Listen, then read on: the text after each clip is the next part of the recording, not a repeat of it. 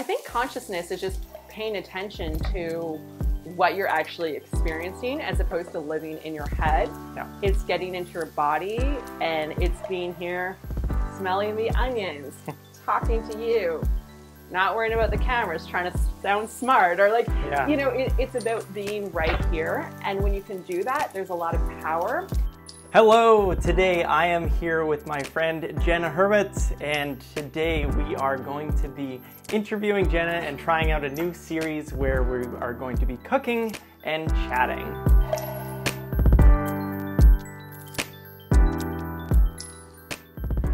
Jenna, thank you for being here. This is awesome. I'm so excited. Multitasking. Yeah, totally. Cooking and chatting, chatting and cooking. We're going to see how it goes. Hopefully I don't get too flustered. Hopefully you don't get too flustered. Well, it looks like you're going to do all the work, so, you know, I'm just going to chill over here. I might give you a cutting board and we'll see how it goes. But yeah, this is the first of the series as a pilot. So yeah, thank you so much for being part of it. So expectations are low. Perfect. Yes, exactly. So, to introduce you, Jenna Herbut, she is the founder of Make It, which is now like a multi-city craft fair that has really grown to amazing proportions. The author of Make It Happen, amazing book that I'm about halfway through. Oh, wow, I'm flattered. So, yeah, really enjoying that. Thank you. You're also the founder of Conscious Labs, which is, well, you can describe a bit more about it, but you're doing It's work in progress. So Conscious Lab is a space here in Vancouver that we do all sorts of really cool events around mindfulness, entrepreneurship. We've done breath work, vision boards, yoga, just kind of whatever comes to mind. Yeah, so it's just basically a community center for people to come together and want to create more video content as well. So that is so cool. I don't know how you do it all, but we'll get I don't do anything that well. I think that's what it is. I'm definitely not a perfectionist, and I think that's part of it for being an entrepreneur. It's knowing where to really focus your time. And I think if you are a perfectionist, then you can get lost in the weeds. But if you're just focused on the big picture, and it's also working with a team, and I definitely don't do this alone. I have some amazing people on my team, and yeah, we just slog through it. That's amazing. So delegation is key in this? Yeah, but it's a tough thing. It's one of those skills that people can give you advice and share their own experience, but you know, we're all just these humans with different experience and different ideas. So what works for one person doesn't work for another. So I'm constantly what about you for delegation? Can I ask you questions, Marlon? Yes, you can. Okay, sweet. But before you ask me a question, do I have to start cooking? I can give you a cutting board. I think if you're comfortable with that. But yeah, what we're making. So you don't know, but you told me that you like Thai dishes, so we were making a Thai dish. Sweet. We are making a Thai curry today, and we got lots of vegetables, as you can see, so it's gonna be delicious. We got some eggplant, zucchini, garlic, onions, carrots, some coconut milk. We got some, why am I forgetting, bok choy, and some bamboo shoots. Nice. Yeah, so we got the works. That sounds awesome. And Thai food's relatively easy to veganize too, right? Yes. Yeah. I mean, yeah, you just don't use chicken and don't use beef. And fish sauce, but fish sauce can be scary anyways because you add too much of that. It's it's disgusting. I've learned from experience. Yeah. Or if you spill it. I've had that happen. I think Natasha, my wife, spilled it all over herself one time, and it was a disaster. Oh my God. She was just traumatized by it. Wafts of fish sauce coming back to haunt you guys. Yes. So I'm going to give you this eggplant, and then we can start Oh, the prepping. eggplant. Yeah, you get the eggplant. There was no jokes made about eggplant before we started. So yeah, you can just slice this into small chunks. I'm not too worried how you cut it. We're going to just get similar sizes. It always surprises me how light an eggplant is. It's like a foamy thing inside. Totally. So Jenna, what was your first business? Well, I was always an entrepreneurial kid. So my brother and I used to sell golf balls to golfers because we grew up on a golf course in Edmonton, and we would go into the ravine and just pick up all these, you know, old golf balls that the golfers had hit in the ravine, and then we clean them up and resell them to the golfers. Oh my, that is amazing. Yeah, and then we also would sell my dad's like beer, and we get all of the drinks and snacks in our pantry. Because my parents, like, we grew up living on a golf course, so we would just set up a little booth by the fence and try and... At the golf course? Yeah. Yeah, I know. That's great. So I know. Right I don't think it was legal. No. It's selling beer, but I'm from Alberta, so who knows? Maybe it was different in, you know, the 90s.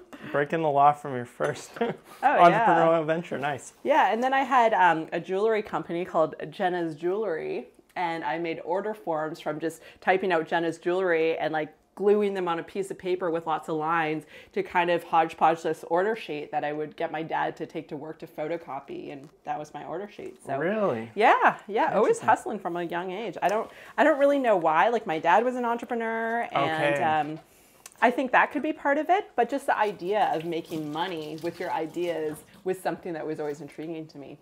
Did your parents kind of inspire you or like teach you the practices of being an entrepreneur? Like your dad's telling you to sell his beer? No, my dad definitely did not tell us to sell his beer, and I think we sold it for $1 a can, so we're definitely undercutting and not making much of a profit margin. But they did, to an extent. I took a course when I was in school called Junior Achievement. So that's where kids are taught entrepreneurship from this organization. So I had that. I also took Toastmasters as a kid. Really? Yeah, like in grade 6. That was something that you were inspired to do? No, I think my parents forced me to. Okay. Wow. Like, what kind of kid wants to learn how to public speak? I don't think it's probably not like a cool thing, but I mean... But so valuable as a kid to learn how to It is valuable. Speak? Yeah, I recognize that now. But yeah, I wasn't a cool kid. I actually used to wear headgear. Okay, and automatically you're not the cool kid when you wear headgear. And this headgear went around my whole head. Oh my God. And I had a mouthpiece, so I couldn't actually speak with it on. Yeah. But I wore it to school. It's just like, how can the dental industry like do that? They don't even make it anymore, because now I have some shifting. Well, I don't want to point this out, but I have one tooth that's shifting, so I'm looking to get Invisalign. Oh, yeah. And I mentioned to my dentist that I had headgear. She's like, oh, they don't even do that to kids anymore. Yeah, I mean, that's traumatizing for kids, I feel like.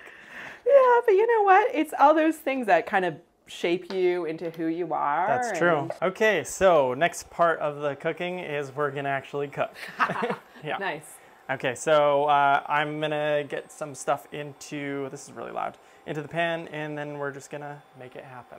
Oh, I see what you did there. Very clever. Cool. Yeah. Jenna, if you could go back in time to teach yourself something, what do you think that would be? Ooh, the big questions. I would say that being different is actually a really good thing. And I think because I was an entrepreneur at such a young age and I didn't really have experience of working for someone else, I used to take that, I used to be insecure about that because I thought, oh, I don't really know what I'm doing. But I realized I did know what I was doing. Oh, interesting. So just to trust myself more, I think, is a big thing, because confidence is everything in entrepreneurship. Like, it doesn't matter what you're making, what you're doing. It does to a certain point, but it's all about the confidence that you have. Yeah, I can imagine both. Like, at first I was thinking for selling, to be able to like go into a store and be able to sell your product. Yeah. But also in decision making, like that's something I'm learning, like how important it is to actually make a decision. Like, you don't have to have all of the information, but just having enough information, because for myself, I can get bogged down by not making a choice. Like, we're going through an interview process for my own company right now, and it's like I've had a lot of just taking longer than I should be for making a decision, where it's like more important to actually make a decision than like be indecisive about it and like spend more time. Make wrong decisions. But as entrepreneurs, I think we're so obsessive about being right and doing the right thing. But what the contradiction of that whole thing is, there is no right thing because it hasn't been done before. Right. So that can be really scary.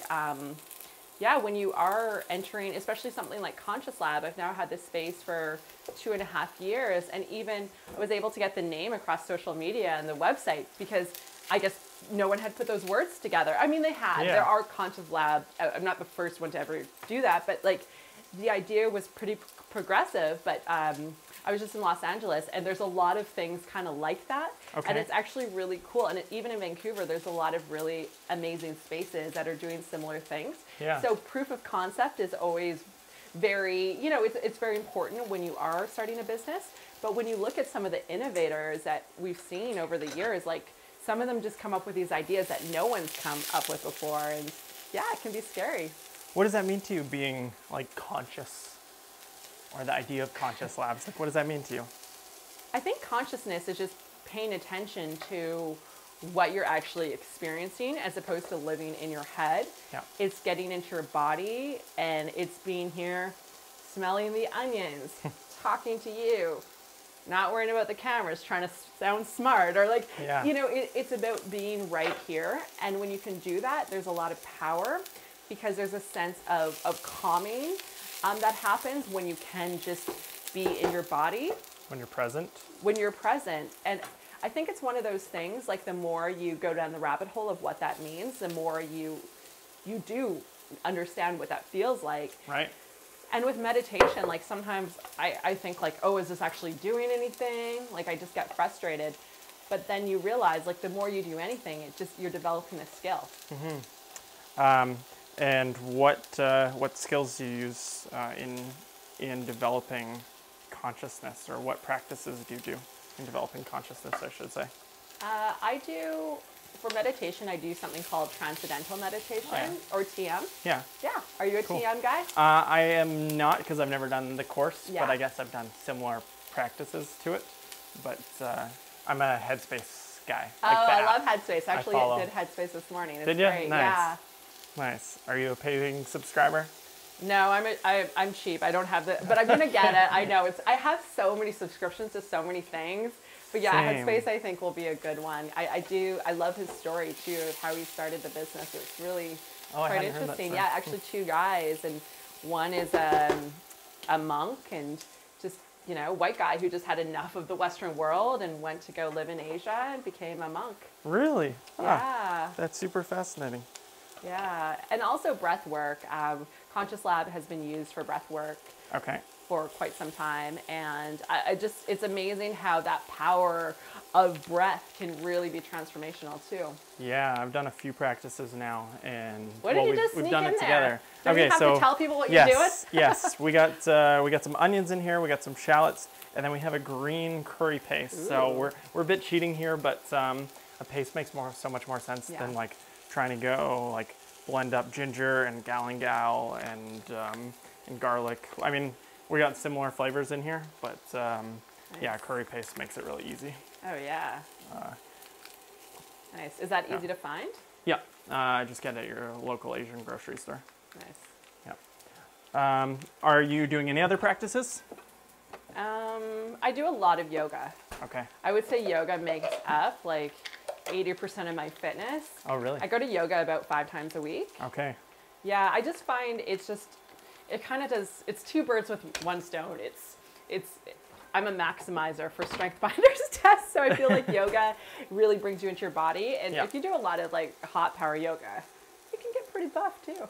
Oh, totally. I feel like yoga is a form of meditation. It's like a moving meditation. Totally. I don't go to a lot of yoga classes, but I do yoga with Adrienne. Have you heard of that? No. She's a YouTuber, and she basically, I sit in front of my TV and do yoga. I've never tried that. I can say to my Google device, it's like, we call her Gugu. So I'll be like, hey Gugu, put on yoga with Adrienne. And then in like 2 minutes, I got yoga in front of me. Wow, that's amazing. So no excuses. Yeah, exactly. Super relevant question to what we were just talking about. Okay.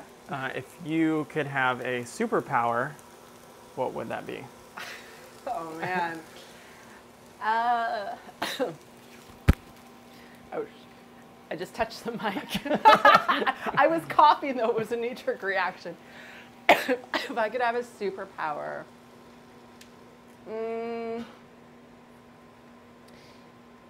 it would be to be able to make the connection of like ideas in my head to reality faster. I don't know what that's called. A make it happen superpower. Yeah. Because sometimes I have so many ideas and there's so many things I know will work. Like I've just done so many entrepreneurial things throughout my life. And with Conscious Lab, there's so much potential and I see it and it frustrates me a lot because I just want to make stuff happen really fast. Right. And then there's like all this other stuff that comes in the way and like there's personal resistance. So maybe it would be not to have that like inner resistance. Okay. Just like more confidence and more ability. But then it's also the humanness of it all. I wish I just had a better, to be invisible. No. To be invisible? No, I mean it's a very entrepreneurial answer. To be able to execute faster, but I get it because like that's how you can make the world a better place, or execute on your mission, not be like stagnating on what you want to do because you have a lot of ideas of things that you want to put out into the world. Yeah. And there's only so much time. What would yours be? You know, I've actually answered this question in a similar route of being able to like execute on my ideas faster. So it's funny that you say that. We're such nerds, hey? Like, yeah. Flying would be pretty rad too. Flying would be pretty rad because nobody else flies. So. But then maybe you would feel like a freak because you're flying around and none of your friends could fly. Like you're just flying alone with the birds. Like I don't know. That'd still be pretty. I mean, depends how strong my flying abilities were. Because if I could carry someone with me, that'd be pretty cool. You could be like Superman. Yeah, exactly. Or Aladdin. Like Aladdin, magic carpet. I can show you the world. Watch out for copyright issues. So, in being practical then, what would you say are your super skills in being able to make it happen faster? Like, what have you learned for being able to actually execute on things? Like, what are those key factors? Well, I'm definitely not very organized. So I rely on other people to be organized. So I would say one of my superpowers is getting people really excited about an idea and getting people's buy-in and getting people pumped. And that's how I'm able to produce Make It, because I am really excited about it and I feel like that transcends. And even at the show, I went to go see Tony Robbins about 4 years ago. Yeah. So I had the idea of doing a pump-up speech. And at the time, my younger brother was my business partner. And he's like, don't go too far. Like, don't creep him out. So I just grabbed the mic because we'd always like say good morning. But I went like full Tony for about 3 minutes. Yeah. And now it's something that we're known for. Like my pump-up speech. And I've trained other people on my team to be able to do it too. Because I don't want to always do the opening. Yeah. But now I do it on the day one of the show and then the final thing. So I do really like to get people excited. And I think with Conscious Lab too, like I'm so excited about the space. And sometimes I don't know what I'm doing with it, but I'm excited about it. And then other people come and they're excited too. Huh. Yeah. That's great. No measuring the rice, Marlon? What, are you freestyling? I'm freestyling, yeah. Yeah, just add a bit of water, add a bit of rice, rinse it, and then I'll either overcook it or undercook it. Oh my God, living on the edge. I feel like it's somewhat ingrained, but yeah, I'll do it. You've probably made a lot of rice in your life. I'm not great at making rice because I don't measure, but measuring just takes too much time and wastes too much dishes. Wastes too much time. Yeah. I have all of the stuff in the pan except for the bamboo shoots and the coconut cream. I got some rice cooking, so we're going to be eating here in about 15, 20 minutes. We actually get to eat the food too? Yeah, I know. Wow. Surprise. Yeah. Surprise. Brian, are you excited? I'm ready. Oh wow! Can you imagine if the cookie at the end, you're like, okay, this is for us for dinner tonight. Get out of here. Yeah, these are my leftovers. Do you meal plan?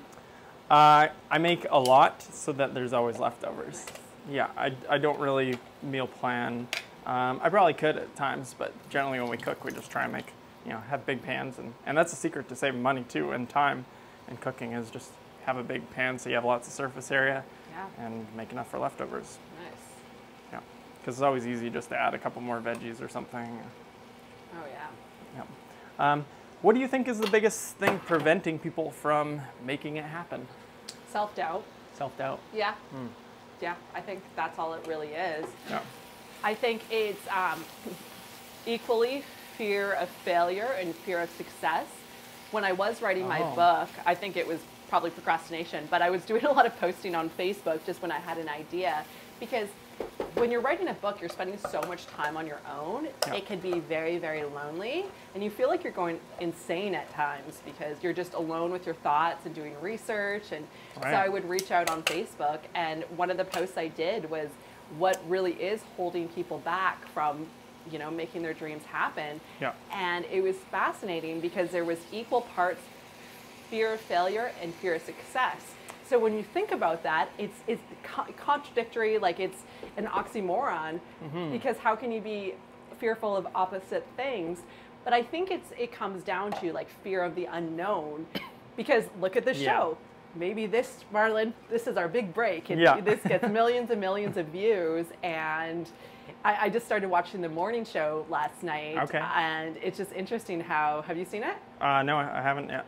It's on Apple TV, and it's an interesting. Jennifer Aniston. And Steve Carell, Reese Witherspoon, and there's a viral video that launches this woman's career, and you just never know. And I think people are just, it's not trusting that you'll be okay. And even sometimes when when I have a lot going on, it's like, will I be able to handle this when it's an unfamiliar situation? Yeah. Huh. Yeah, the fear of success, it almost feels like an excuse, but I think you're right. I think it is the fear of unknown and fear of taking a leap, like fear of not being stable. Oh, 100%. And when you think about now with social media, and we've seen so many people who, you know, get misinterpreted, or like I think people are also really afraid of not being understood. And because we can attack people so quickly now, I think that makes people even more fearful of putting themselves out there.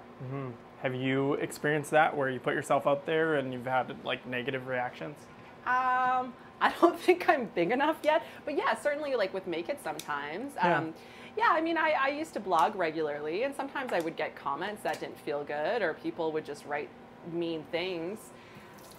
But what you have to learn really quickly when you put yourself out there is it speaks more about them than it does of you. And I feel like this troll, like the whole idea of being a troll and just saying whatever you want, like people are starting to see what motivates that more, so it's less scary. Yeah, I've definitely got a lot of, spicy, a lot of chili. A lot of comments that go both ways, but like, people, they can definitely say like ridiculous things on my YouTube channel. Like that. I don't take it to heart, like, because you got to think it's not about like what they're saying to you. It's more about them and what they're going through. Like it's their own insecurities, and I mostly like feel for those people. Oh yeah, you can only have compassion. Yeah, because if you are, you know, making shit happen and living an awesome life, you're not trolling the internet at night writing negative comments. Like, totally. Anyways, I think it's all just, you just have to have your own integrity and check in with yourself and have good people around you, good friends and family, and just have fun with it all. That's great. What is next for you? Well, I'm also interested in creating video, because I feel like there's a lot I've learned through my own experience of running booty builds. Well, no, selling golf balls to golfers, selling jewelry, booty belts, and Make It, and now with Conscious Lab. So I really want to give back, because I remember myself starting out on this entrepreneurial journey, and there wasn't a lot of resources, and I learned so many things just by doing. And I feel like now younger people are more open to doing their own thing, and we have so many resources. So giving back by sharing my own insight and also interviewing more people. Right. And you've already created this book that helps people and figuring out how to make it happen. Yeah. How did you go about, was this all taking it from your own life, or did you have a research process to kind of come up with these things of what are the key things of making it happen? Yeah, I did a lot of research. I definitely went down many rabbit holes about goal fulfillment, manifestation, watched a lot of videos, read a lot of things, but then you have to have that balance of it also can be procrastination because Yeah. there are so many rabbit holes you can go down with writing a book about this topic.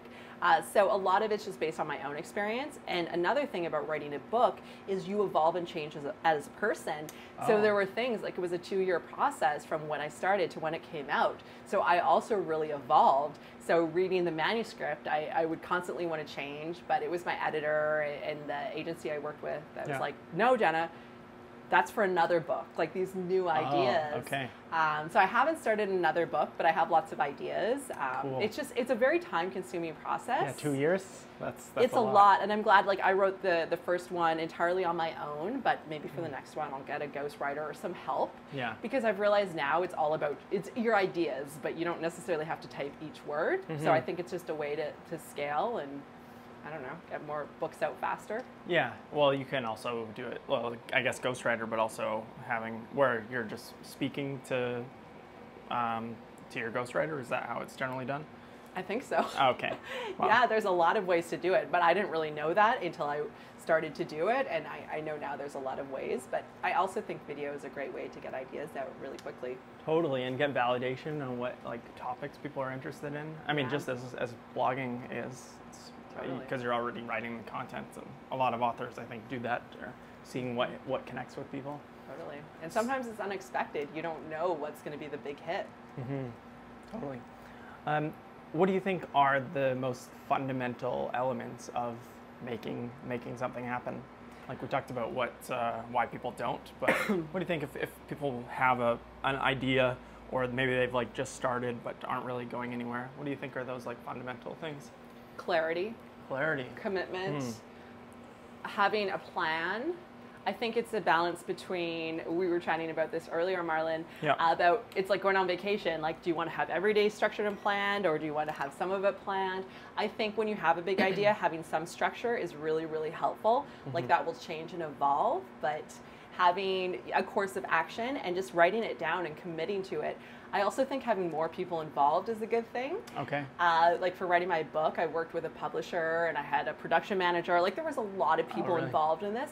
I don't think I would have done it otherwise. Because I know it keeps I you wouldn't. accountable? Keeps me accountable and make it when you think about it too. It's not like we can just decide, like if I feel lazy, like I don't want to do a show this year. Right. Because we have hundreds and hundreds of artists and makers that rely on Make It as a platform to sell what they make. Totally. So if you can build in accountability, I think that's really, really helpful. And just knowing yourself. Like I'm not a detail person, but I can really see the big picture very clearly. Yeah. So it's finding people to either partner with or work with that are able to do the things and can compensate for what you're not good at. Huh. Wow. Do you feel like you need to be doing like one thing at a time? Like, because it seems like you have lots going on. So like, is it that you can kind of get one thing done and have a team in place, some people that you're working with? Right. Or would you recommend someone like try multiple things and test it out? Because there's different methodologies of thinking about that. I think at first it's best to just have one thing, and even with like Make It and Conscious Lab, and I think that's why even with Conscious Lab, I haven't put as much effort or energy as I would have liked because I still have Make It. Yeah. That takes up a lot of my bandwidth, but I'm very passionate about Conscious Lab, so now I'm making the choice to step more away from Make It and have a team in place. Yeah. And my fiance Orson is also involved with Make It, so I'm really grateful for that because it's hard bringing people on board that care as much as you do. I would say arguably it's impossible to find someone that cares as much, but there are people who care a lot, and there's people who are motivated by the idea. Because as a business grows, it's less about the entrepreneur and more about the movement and the impact that you can create from the business. What's the impact that you're really trying to create for people? I know what it felt like when I was young and was selling my booty belts, and the first time I started to make some money and like, whoa, I could run this thing and not have a job and do what I love and to travel. There's a lot of freedom and autonomy that comes with entrepreneurship, which I really feel is so important in living a good life. So I want to be able to really help more people to be able to do that.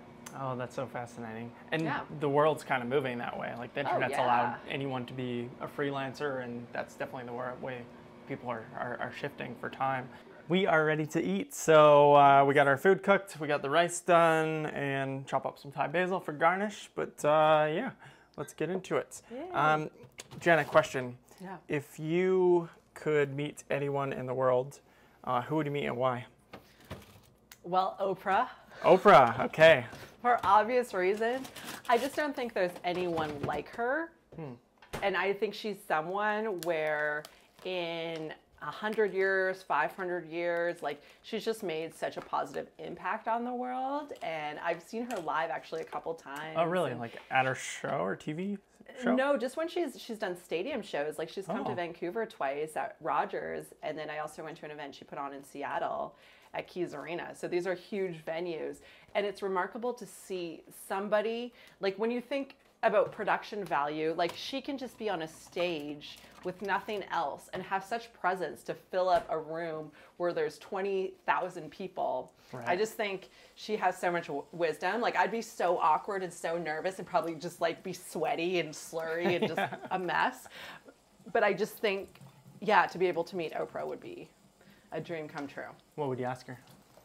Oh God, I don't think I could even speak, but I would, yeah, like just how she's been able to do it all. Because I don't think there's many humans who've come from where she's come. Like her life is just, it's insane what she's been able to accomplish. Yeah. So maybe what she tells herself. Oh, interesting. Yeah, her What she voice in told- her head. Like what's her tape? Huh. On that note, what's your tape then? I really like to remind myself not to take things seriously. Like sometimes, because all the things I do are just happy accidents. I haven't really, because I've started my business journey at such a young age. Yeah. I never thought booty belts was going to be, it was low risk because I was so young. And Yeah. I find as business gets bigger and you get more people involved, I've had some consultants I've brought in and they tell you all this stuff. And, sometimes that can bring in a lot of fear as well. Oh, interesting. So with my tape, I just try and remember, like, what's the life I want to have. And I think a lot of times, like, we see all these tech companies that are scale, like 10x your business and all this stuff. But I really think having a lifestyle business where you get to do what you love and not work all the time is actually a beautiful thing. So reminding myself that it's all up to me and like everything I do, and is this what I want to do? Am I on course for the life that feels good for me? So, yeah. You're designing your life. Yeah, because if you don't, someone else will, and you might not like what they come up with. So Exactly. How do you go about doing that? Is it you write your goals at the beginning of the year? Is it that you regularly reflect? Or you doing ayahuasca trips? How do you go about doing that? Well, I've never done ayahuasca. Not I'm yet. scared, actually. Yeah, I feel like I hear such mixed things. Yeah. But I feel like with breath work, there's ways to get to that state in a more natural way. Yeah. Not to say I'll never do it, but I feel like it's just kind of day by day. And it's a balance between creating structure and routine for yourself, because I definitely can be lazy and procrastinate. And I know that might come as a surprise because outwardly it looks like I'm achieving a lot. I'm a quick start. So there's the Colby test that you can do. From 1 to 9, I'm actually a 9 for quick start. So if I have an idea, I just do it. And there's pros and cons to that because I don't always give myself enough time to plan or do it properly. And I can run into that trap of like, okay, I tried, I'm not going to do it. Right. But yeah, it's just listening in and taking things day by day. And Okay. I don't know. Being silly, having fun. Yeah. Like I feel like that's my natural state. And I have some friends who are ridiculous. So when I'm feeling like I'm being too uptight, I just hang out with my crazy friends. Okay, there you go. Yeah. Are they the talk people about that dumb stuff. that inspire you? Yeah, of course. Yeah. I don't want to hang out with people who, well, I mean, it's the thing. It's like, I think you want to hang out with people who are like you, but also people who are different. But I would 100%. say everyone I choose to spend time with, like, does have a positive outlook on life and are generally doing exciting things. Oh, this looks so good. No guarantees. No guarantees? Hey, I thought you were professional. Yeah. Well, professional home cook, not professional chef. Okay, all right. Professional YouTube chef. Yeah. A professional YouTube chef. Is that like an Instagram model? Like, would you still be a model if there's no Instagram? Is that like, would you still be a chef if there's no YouTube? Yeah. That's funny. Exactly. Okay. Well, it smells great. My stomach's growling at me, so it's good time. Yeah, I know. I came hungry too. I only ate one of my muffins this morning. And it looks very, like, very healthy. Definitely very healthy, yep. What's your favorite dish to cook? You know, I like eating a lot more than I like making food. So you just make it because you like eating it more so than like the joy of cooking? Yeah, and to get nutrients. I definitely like the meditation aspect of cooking, but I find I enjoy cooking more when I'm sharing a meal with someone or someone else gets to appreciate it and it's not just me. Cooking for yourself sucks. Yeah, it's not the same. Like I'll cook really quick meals unless I'm trying to make leftovers or feed Natasha. But if I'm just like cooking a quick meal for myself, I'll go pretty quick and easy with it, or just have like peanut butter on on bread. Yeah. Nice. Yeah. Okay. I love lime on food. Okay, time for a taste test. Yeah. Like I said, no guarantees is good, but Gonna lime it up. Yep. Simple home cooked meal. That didn't take very long. Eh? No, Yeah. no. All right, let's try some eggplant since I was the one that chopped it. Oh yeah. Yeah. It's really good. Wow. Yeah. Woo. Definitely hits you in the back of the throat. Yeah, the chili's there. Mm-hmm. Put some hair on your chest. Great. Just what us ladies want, hair on our chest. Yeah, no, the flavors are great though. Very good. Yeah, no, I'm inspired to cook something like this at home because really it's just chopping and then the paste does a lot of the work. Totally. That's why I want to start with something easy. Yeah. And you can definitely make the paste from scratch, and I've done it, but it's so easy when it's like already prepped, and you can still add those ingredients. Like we still added ginger and garlic and shallot, which are part of the ingredients in the paste. So, well, Jenna, thank you so much for being a great guest. Oh, thank you. I appreciate it. Where can people learn more about you? Well, definitely come out to the Make It Show. So if you go to makeitshow.ca, you can find the information for the upcoming show. Check out consciouslab.ca, and also on Instagram, Jenna Herbut. You can buy my book on Amazon and select bookstores. I'm not sure which ones still have it, but always love to connect with people. Cool. Definitely go do that, and we'll put the links down in the description. But thanks for watching. If you haven't subscribed, please do that. But bye for now.